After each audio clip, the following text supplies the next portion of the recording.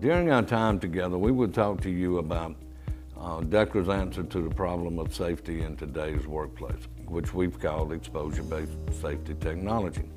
Through our experience and through our research, we know that organizations are not getting the types of results they're asking for as quickly as possible, and that industry is changing. With new technology, new exposures, new people, new workplace, it becomes even more important that we have the right systems in place to address those challenges. To meet the challenges of today's safety in the workplace, there's 5 things that we need to really have a different mindset about and to look at differently. To start, we need to let go of old paradigms about what safety is and how we achieve it. Now we have a global environment with tighter regulations, leaner workforces, and leaders must do more with less resources.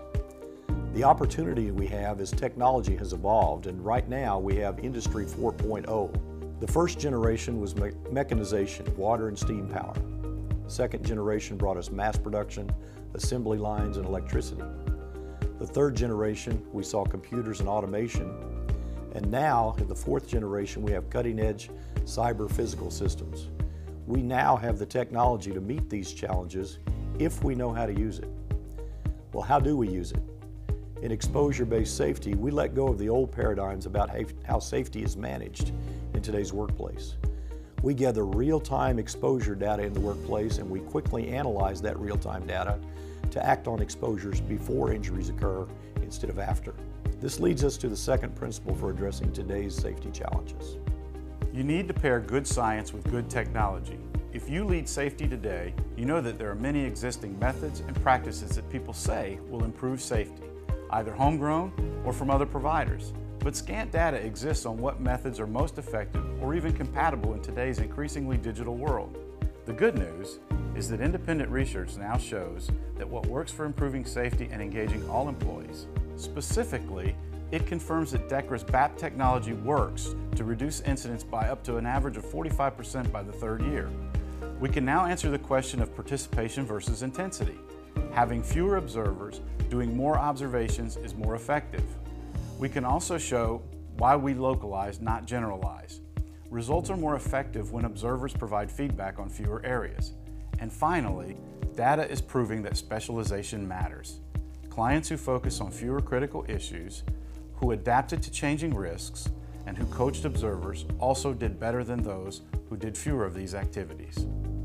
Rather than lean on digital technologies to provide a temporary and really largely cosmetic improvement to safety performance, optimum results start with proven methodology that then drives the use of technology. Together, they make a significant difference. DEKRA is putting this knowledge to use in exposure-based safety technology and helping leaders create next-generation safety performance. This technology is built on 30 years of proven methodology and pairs it with enterprise technology that transforms data into actionable insight. But it's not enough just to rely on research. To really make change, we really have to broaden our focus on exposure.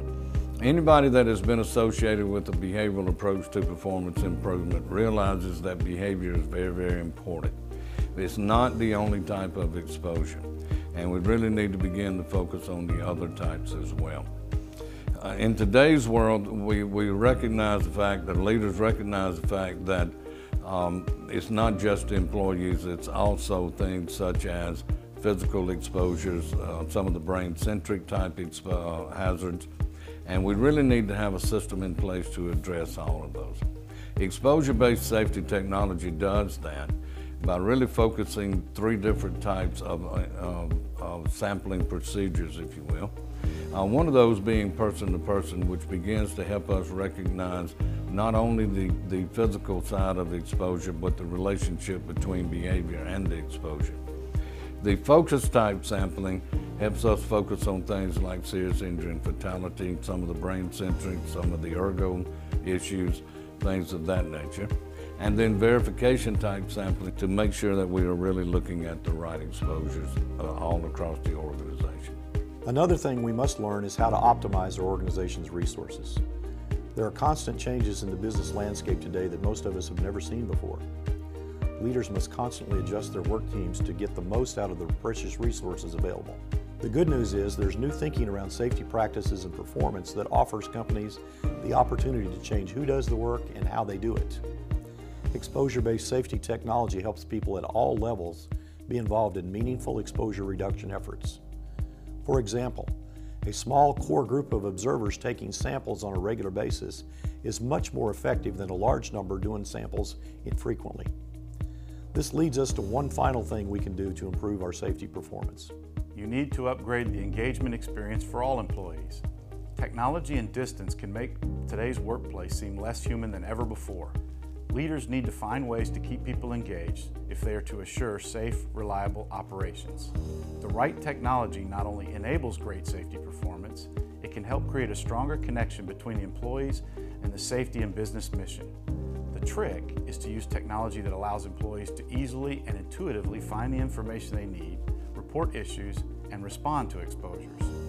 Exposure-based safety technology uses real-time data entry to reduce the time spent on administrative tasks and optimizes the time spent on data analysis and action. Dynamic dashboards allow people across the business to access critical exposure information. This creates a sense of ownership around safety performance. It's really an exciting time to be involved in the safety world. Like many of you, we are really proud of where we have come from over the past 30 years. We have provided powerful results that have had a true impact on the lives of many people. As industry evolves, so must we.